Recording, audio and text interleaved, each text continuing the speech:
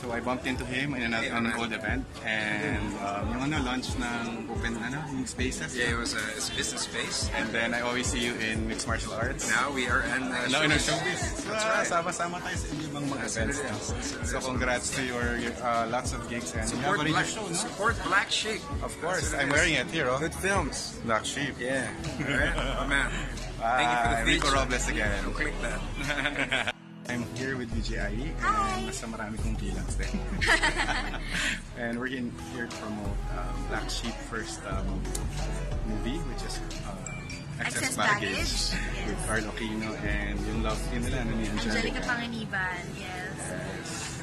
Ayun. Pero actually isang tanong ko sa'yo is not related. It's kasi just quick lang. Ano yung best parts mo sa experience mo sa sa San Diego Comic Con?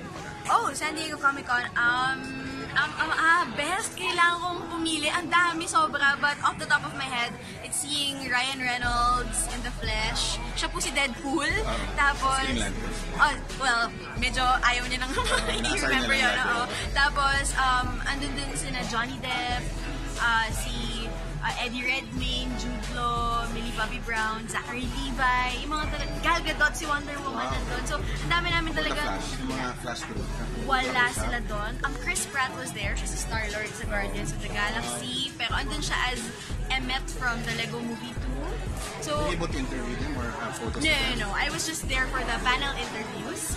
And then, ang dami ring mga cosplayers na sobrang galing. And sana po manood kayo sa mix nung buong experience namin doon. Sa Mix Adventures, San Diego Comic Con 2018. Dinala po namin ang San Diego Comic Con dito sa Pilipinas para sa inyo. Para mapanood nyo yung mga experiences namin doon. So, aabangan nyo po sa Mix yan. Nakapost po sa social media accounts sa Mix yung mga replays. Congrats to Mix and congrats also to Donnie Pangilinan. I'm gonna have an exclusive interview with him and Don Kiss. And salamat ulit sa everything, all your support. Thank you. Salamat.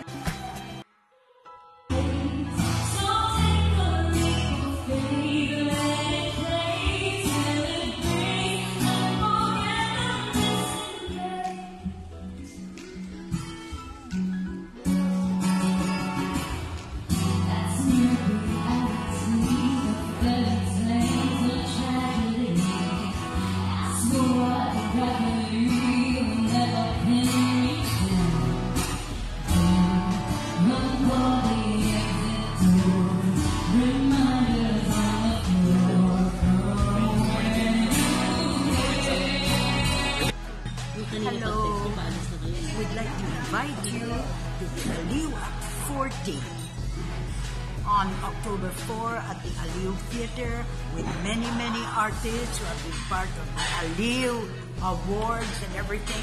That is at the Aliw Theater at what time? 8 o'clock in the evening. Okay, please, we have Rico J, Kuya Desma, we have June Polistico, and me. So please come. Okay, that's Aliw at 40. Okay. It's Cuba, yan.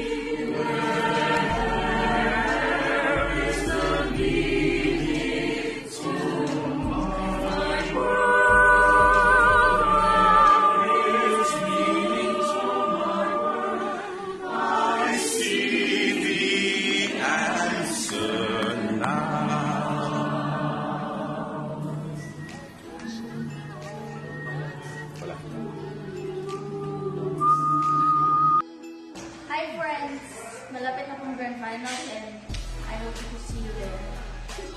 Yun lang? Asia's Best Singing Competition Grand Finals. What's that? Dapat agad.